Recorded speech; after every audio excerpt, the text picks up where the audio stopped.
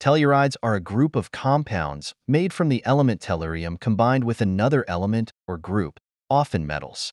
Some tellurides are especially important because they are rich sources of precious metals like gold and silver.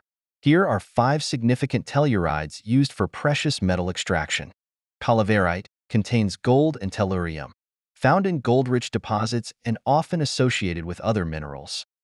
Sylvanite contains both gold and silver, a valuable or for extracting these metals. Hessite, rich in silver, found in silver-bearing mineral deposits.